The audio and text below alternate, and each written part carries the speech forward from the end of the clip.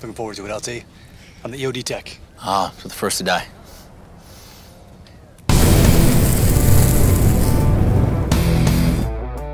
I can't tell you how much it means to me to meet someone who appreciates killing as much as I do.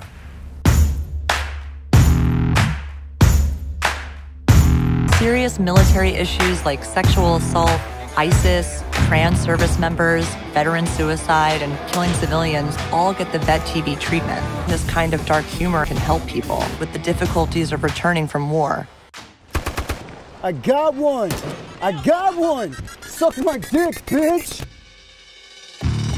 Sometimes I just close my eyes, squeeze the trigger, and hope for the fucking best. Despite what civilians in Hollywood wants you to believe, post-9/11 veterans are not always respectful, honorable, nor professional. I wonder who we're hurting right now.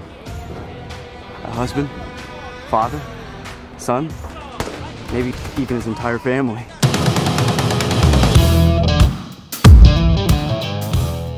Or so help me Jesus, Moses, and Allah, all the Abrahamic religions, I will burn you to the fucking ground! I've been fighting with ISIS since I was a boy. My family died wearing that uniform. Take it off! Now I want everyone to grab another man's barrel. Look into their eyes. This is a special moment. But 9 high-class hookers to celebrate the integrity of the greatest infantry in the fucking world!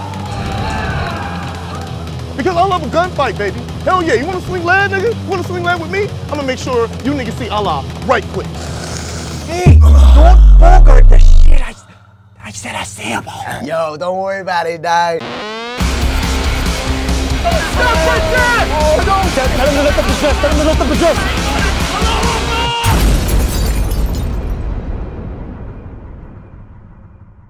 Damn. Dude, that was dark. That was some fucked up shit, man. Respect.